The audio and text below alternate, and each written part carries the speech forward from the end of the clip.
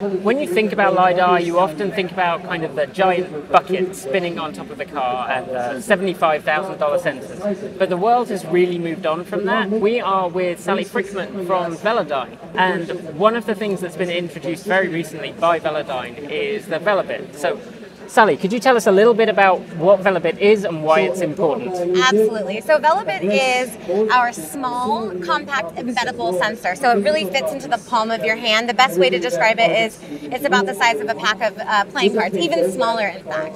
So the Velobit, it has a 100-meter range, and it's designed for a myriad of applications. So we're thinking about this in terms of ADAS, so driver safety systems, autonomy, and then also in robotics and UAVs, drones, even security systems, or anything you can really think of. Our tagline right now is small size, big safety, and also that the possibilities are endless. When you're talking about it, you're considering a shift from LIDAR being something that's only really seen in autonomous vehicles to something where it's seen kind of throughout, not just regular vehicles, but in new use cases that we haven't seen before? Right, so what you'll see with Velodyne LIDAR is that our sensors have progressively gotten smaller, first of all, and second of all, they've changed and adapted so that they are able to be embedded in a variety of applications. So for, the well-known kind of the bigger sensors called the HDL64,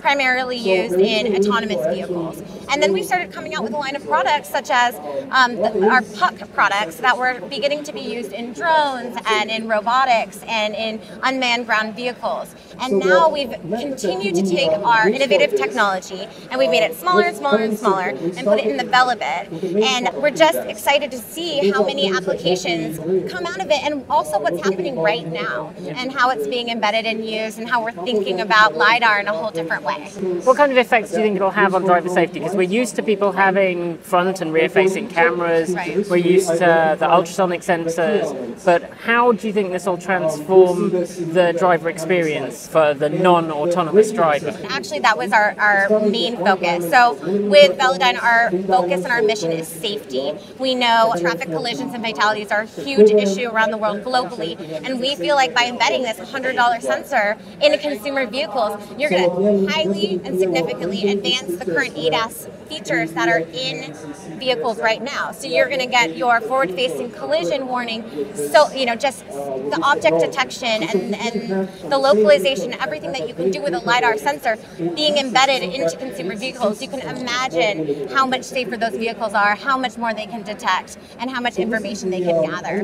It's pretty phenomenal and exciting. Do you see any kind of link with other V2V systems for non-autonomous vehicles and autonomous vehicles? I certainly do. What we're seeing a lot of right now is smart city applications and using our LIDAR technology, particularly the pucks. But we think if you can continue to deploy the technology in whatever size, but certainly the Velobit, because the Velobit also can be embedded around vehicles or wherever it may be, there can be several of them used, and that's kind of the beauty of the size and the beauty of the price. So when you're having LIDAR sensors, you're really able to deploy this more V2V, V2X, smart city technology where vehicles are able to potentially talk to each other, but not only that, the infrastructure is able to talk to each other, and therefore creating this environment where everyone is safer because everyone kind of knows where everyone else is, or whatever that object may be.